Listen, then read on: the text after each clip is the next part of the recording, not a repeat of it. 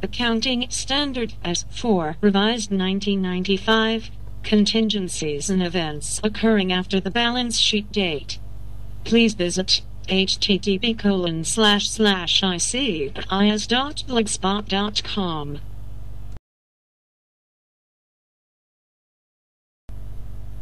This revised standard comes into effect in respect of accounting periods commencing on or after April 1, 1995, and is mandatory in nature.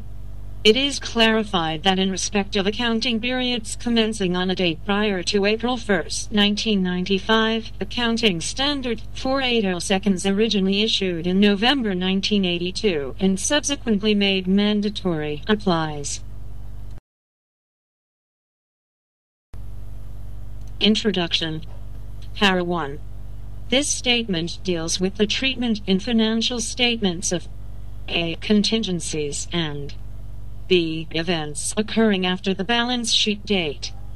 Para 2.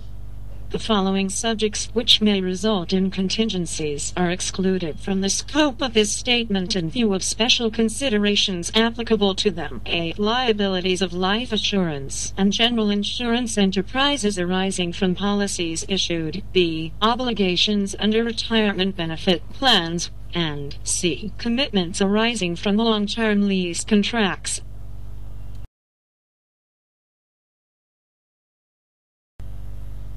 Definitions. Para 3.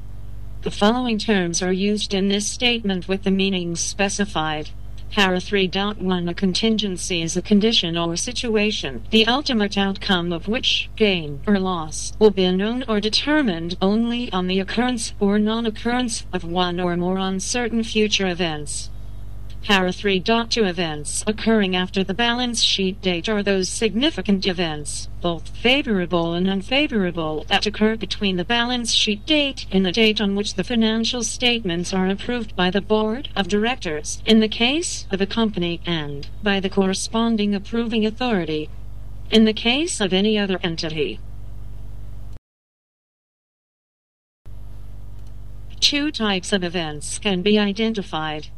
A. Those which provide further evidence of conditions that existed at the balance sheet date, and B. Those which are indicative of conditions that arose subsequent to the balance sheet date.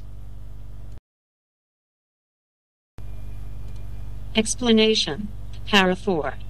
Contingencies. Para 4.1 The term contingencies used in this statement is restricted to conditions or situations at the balance sheet date, the financial effect of which is to be determined by future events which may or may not occur. Para 4.2 Estimates are required for determining the amounts to be stated in the financial statements for many ongoing and recurring activities of an enterprise. One must, however, distinguish between an event which is certain and one which is uncertain. The fact that an estimate is involved does not of itself create the type of uncertainty which characterizes a contingency. For example, the fact that estimates of useful life are used to determine depreciation does not make depreciation a contingency. The eventual expiry of the useful life of the assets not uncertain. Also, amounts owed for services received are not contingencies as defined in paragraph 3.1, even though the amounts may have been estimated, as there is nothing uncertain about the fact that these obligations have been incurred.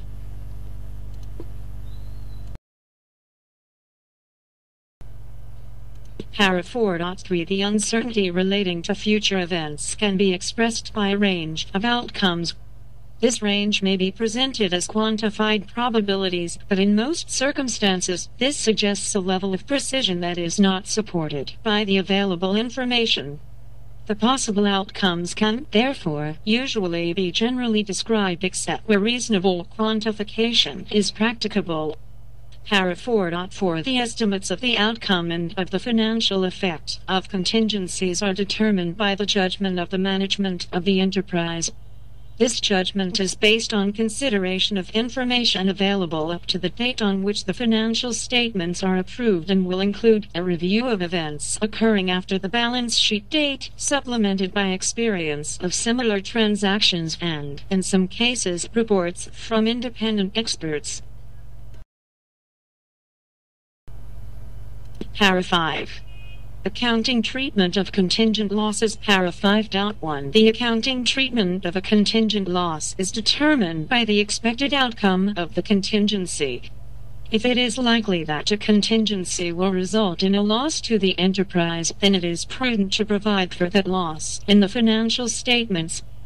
Para 5.2. The estimation of the amount of a contingent loss to be provided for in the financial statements may be based on information referred to in paragraph 4.4. Para 5.3. If there is conflicting or insufficient evidence for estimating the amount of a contingent loss, then disclosure is made of the existence and nature of the contingency. Accounting treatment of contingent losses. Para 5.4. A potential loss to an enterprise may be reduced or avoided because a contingent liability is matched by a related counterclaim or claim against a third party. In such cases, the amount of the provision is determined after taking into account the probable recovery under the claim if no significant uncertainty as to its measurability or collectability exists. Suitable disclosure regarding the nature and gross amount of a contingent liability is also made.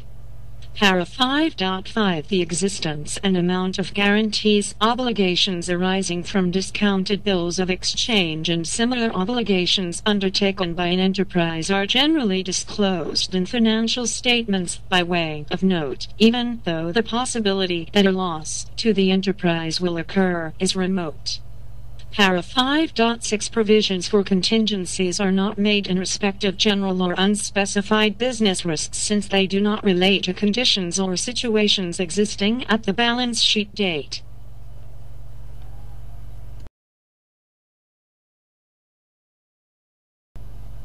Explanation.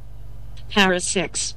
Accounting treatment of contingent gains. Contingent gains are not recognized in financial statements since their recognition may result in the recognition of revenue which may never be realized. However, when the realization of a gain is virtually certain, then such gain is not a contingency and accounting for the gain is appropriate. Para 7. Determination of the amounts at which contingencies are included in financial statements. Para 7.1. The amount at which a contingency is stated in the financial statements is based on the information which is available at the date on which the financial statements are approved. Events occurring after the balance sheet date that indicate that an asset may have been impaired or that a liability may have existed at the balance sheet date are therefore taken into account in identifying